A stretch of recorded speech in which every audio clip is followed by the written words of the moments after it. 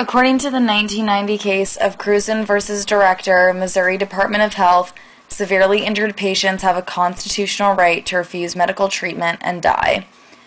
When interviewed, Professor Ron Cranford stated, "We need to have a massive public education campaign to teach people about living wills." I'm Gina Jordan, and my job is Trust and Estate Administration. Part of my duties include reviewing with my clients different documents that they need in order for the bank to successfully administer their trusts and their estates. And often when we're recommending our clients see their attorney, we recommend they get their trust documents updated, their last will and testament current, as well as healthcare surrogate papers, powers of attorney, and living will. Officially known as an advance directive for healthcare, a living will is a written document prepared in advance that directs an individual's physician to initiate, continue, withhold, or withdraw life-sustaining medical treatment if the individual becomes irreversibly comatose, a permanent state of unconsciousness, or incompetent and terminally ill. You know, when I first arrived at the Senate, in the Senate that first year, we had a situation surrounding Terry Schiavo.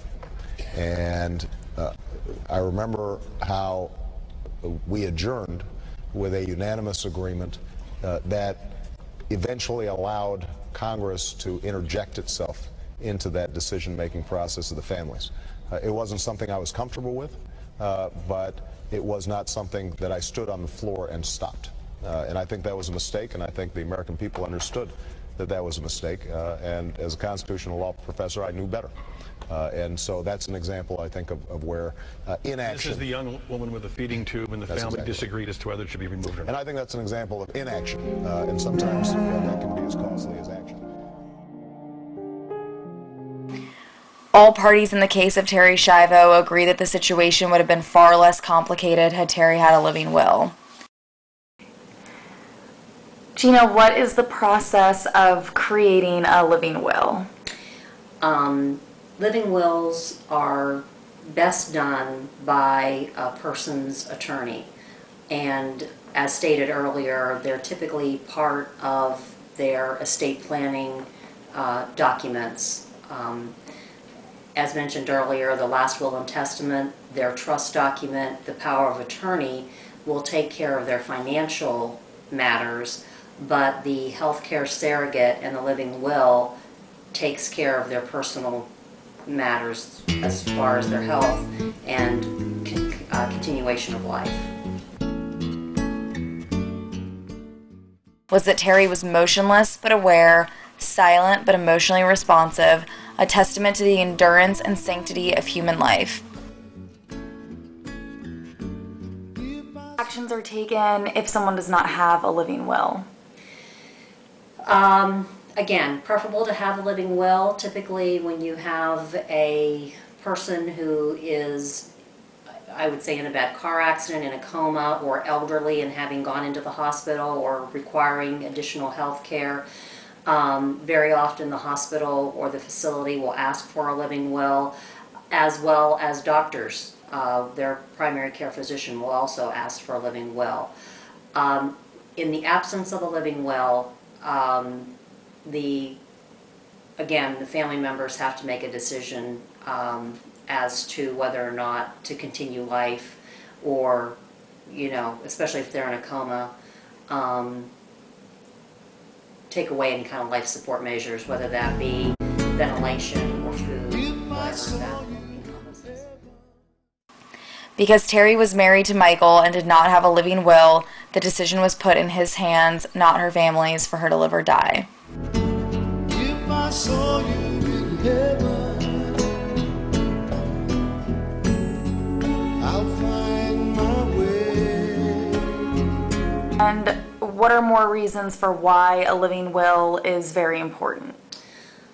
Because it helps family members know the patient or the person's wishes as far as should they go into a coma, should their health become, in a declining state, what their wishes are, because if you do not have a living will, then it's left up to family members to make that decision on their behalf.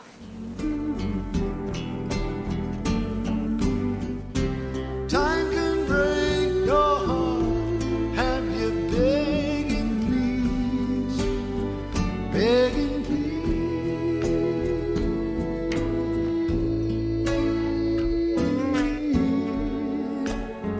And what is your personal experience on this matter? My father had a stroke at age 61, and at that time, that was 20 years ago, living wills were not heard of, to my knowledge. And as a result of his stroke, he went into a coma and was on a ventilator. Because he did not have a living will, and because he was divorced from my mother, it was up to his children to make the decision as to whether or not he should be continue on life support. And while the hospital had a bioethics panel that the family included his parents, my grandparents, aunts, uncles, and children to discuss, what the best options were for him, it still remained very haunting when the decision was made to take him off of life support. Thank you very much. You're welcome. heaven. I must be strong and carry on, 'cause I know I don't belong. Certain parts of the media do not take the case of Terry Schiavo as seriously and sympathetically as others. The following clip is an example of this. Terry's family has started a petition on their website called Enough is Enough to prevent negative connotations such as this from being a presentation of Terry's past state.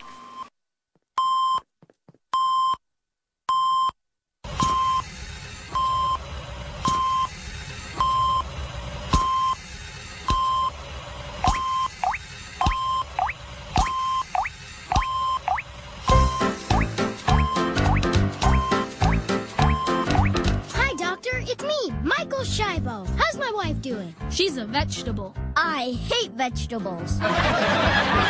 Don't worry about her, Mr. Schiavo. She's being kept alive by medical science. Gee, look at all this stuff. How does it all work? Well, I'll tell you. This one keeps her liver clean. This one checks her pee.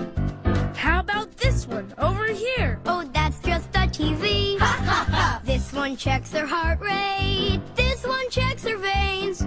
And this dispenses gravy for her mashed potato brains. Oh, oh, oh, Terry Schiavo is kind of alive, oh.